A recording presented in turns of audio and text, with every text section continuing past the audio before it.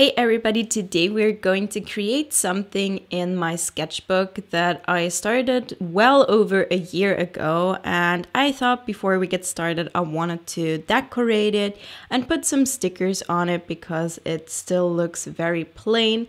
A lot of these are Taylor Swift related, and she just announced international tour dates, so pray for me that I can get tickets. And now the sketchbook looks a lot more fun and inviting and not plain anymore.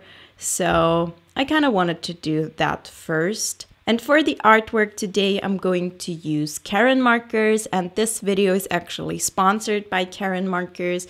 I'm also using various brushes in different sizes, and I'm using a watercolor sketchbook. I will try my best to leave links to everything in the description box. If there's not a link, then I couldn't find it, but I will at least name the kind of supply that I used.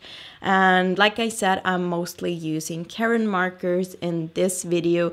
I've worked with them for a long time. It's been, I believe, almost 3 years at this point, and I really enjoy these markers because they're very juicy and they blend a lot, especially on watercolor paper. I enjoy blending them with a lot of water, so you can see that you can just blend them with a wet brush, and then you can get all kinds of effects. You can also just blend them with each other. It depends on the kind of color that you're using and also how quick you are. Obviously, the wetter the ink still is, the easier it's gonna be to blend. And it also depends a little bit on the paper that you're using. Here I'm using a watercolor sketchbook from Etchr, which has quite a lot of texture for a watercolor sketchbook, if you ask me. So the markers don't blend completely. It honestly depends on what you're going for, because on a smooth paper they might blend a lot, but of course if they blend a lot then you can't add as many details because then they will always blend a little bit. And on a more textured paper they won't blend as much, but then you can add more details. So it really depends on what you're going for, and I always want to make the best out of every kind of medium that I'm using. So I really like using them on this paper because like I said, can go in with a lot of water and it can handle it, and I'm having a lot of fun. And you can see that I am painting this kind of abstract flower. I've done all kinds of these doodly, colorful shapes in the past, and I find that these types of things are a really good idea when you're feeling stuck, when you don't really know what to draw, and you want something that's a little bit more low pressure and just something where you can play around with the paint or the ink. Then something like this is a really good idea, and I gravitate towards these things again and again. But I wanted to have something going on, not just abstract shapes for this one. So I decided to go with a flower theme, which is still very simple, and it has a lot of different shapes that you can incorporate in it. And I'm using a lot of different colors, and I'm happy that it worked, because when you're using a lot of different colors, it might be a little bit too much. So if you don't really feel that secure in your color selection, then I would recommend going for more of a limited color palette and not use too many different colors. You could, for example, just do blue tones and orange tones, maybe a little bit of pink, and then you would have a limited color scheme. Or you could also try to go more in a rainbow gradient order. That's what I do often in order to make my colors work. You can see here that I'm even using them kind of like a watercolor or like a liquid ink. I'm just dipping into the paint on different areas and just transferring it because those areas were a little bit too dark anyways, and I wanted to color the other shapes with this color too. So I just transferred the ink from the one shape to the other. I hope that makes sense. And then decided to add in a little bit of pink to those blue shapes as well, because I wanted to tie all of the colors together and I wanted them to work with each other. And like I said, I'm just playing around with the colors and playing around with the gradients in this one. And so this is a really good idea if you're just getting used to some type of marker or some type of paint that you haven't used a lot before.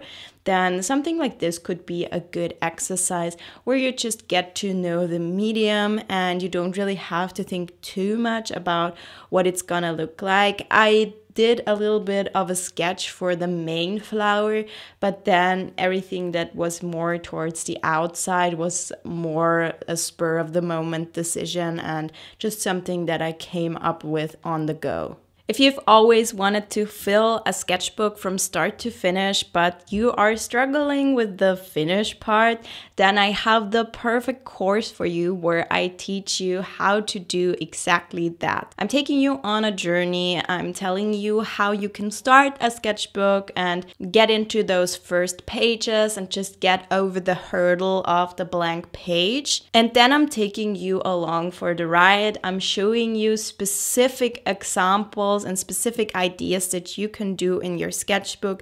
And I'm giving you some insights on how you can come up with your own ideas. And then last but not least, I'm sharing with you how you can actually finish a sketchbook. So check out the link in the description box to get the course. So you can see here that I now started to add a bit of greenery here, a few leaves, and I always started those with blue. Then I added in some green, and then on the outer side of the leaf, I added this orange, very light orange tone. And I get comments of people asking if I'm ruining the tips of the markers when I'm dipping them into a different color, like I'm doing with the orange here when I'm going over the green. And the answer is that that doesn't ruin the marker, it just stains it for a little while, so that definitely happens. The orange marker looks a little bit green, as you can see here. But then after just a few of these circles, it looks completely normal again. And then if I continue drawing with it, even the stain will disappear from the tip. So it's really not an issue. You could have a separate piece of paper where you can draw on until the marker is clean again. Or you could just be a little bit more messy in your approach like me. And I just used it to get these kind of gradients where I have my stained tip at the beginning and it is a little bit more of a green orange and then it turns more into a clean orange again. So I really don't worry about these things too much because these markers are so juicy that they fully recover from this. It's really not an issue with these. So that's what I really like here because I can be messy and don't have to think about these things.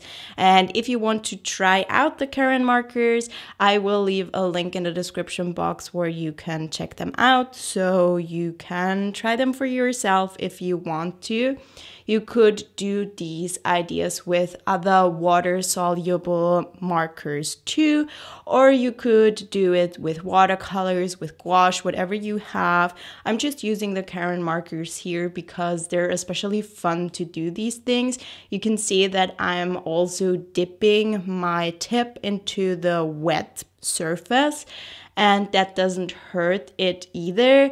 You can see the orange in this clip here, that it was super stained in the beginning, and then I do a few circles and it already looks a lot better. And if I continue to do that, then it's clean again. And sometimes you have to wait for a little bit and then it's clean again. I don't know how that happens, but yeah, really not an issue, honestly.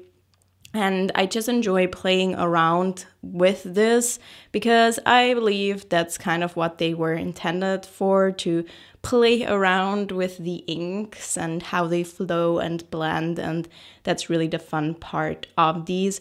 And you can see that the piece is slowly coming together and the page is slowly starting to get filled. I also decided to add a few of these more doodly elements. I added in some circles, some lines, and just filled up the page basically. And here it's important for me to have a good composition, to have a mix of these bigger shapes and the smaller ones. So we have more of the finer details and more of the bigger shapes. So I didn't really want to add more detail to the bigger shapes in this case, because I do have these finer lines that fill the rest of the page, if that makes sense.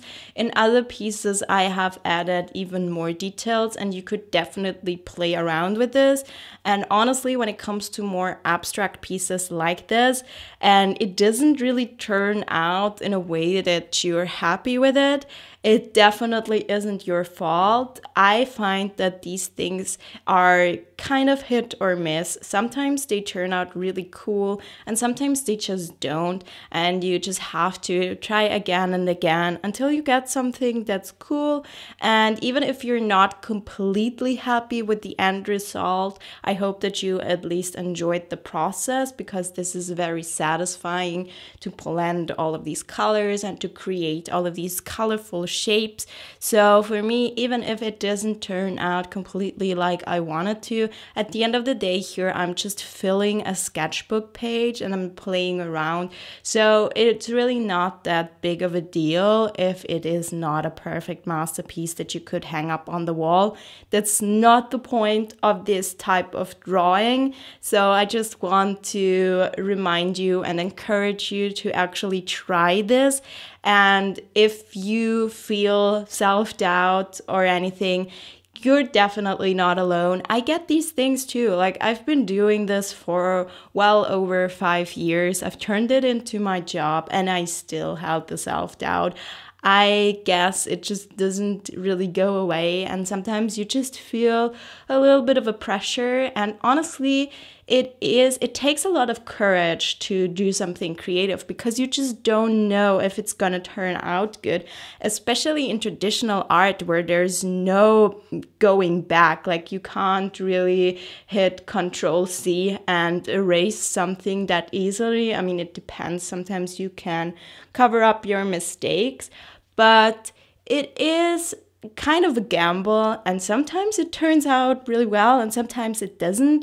And while I do try to focus on the process, of course it isn't easy when you have an end product that you don't really like. It's kind of, you don't really know how to deal with that sometimes, especially me when I'm filming for videos. I don't know if I want to post it or not. Is it so far gone that I don't even want to put it on the internet? Or can it be salvaged? Or do I want to show it in order to show that not everything turns out good? I don't know, it's always kind of a balancing act, and I just want you to know that that's completely normal. And I get a lot of comments of people who feel like they're not talented enough or they're insecure, they don't know where to start. And honestly, I just want to encourage you to just do it anyways. I know it can be hard and it does take a lot of courage to do something creative. And I want us to acknowledge that and not brush over the fact that this is definitely true. And sometimes it just doesn't turn out good. And there's no way around that. And that's honestly part of the process. But somehow also part of the beauty, because if every single art piece was always guaranteed to turn out amazing, then it wouldn't be that interesting to even start because you already know what's gonna happen. So I find that that's actually the cool part of art. So I really hope that this video inspires you to actually pick up a paintbrush or a pen and just get started and just do something. Even if you don't really feel like you're good enough at it, even if you feel like you're in a little bit of a rut, just do something that's a little bit more low pressure like this one. So here is the finished result. And if you want to see more fun and easy sketchbook ideas, then check out this video next.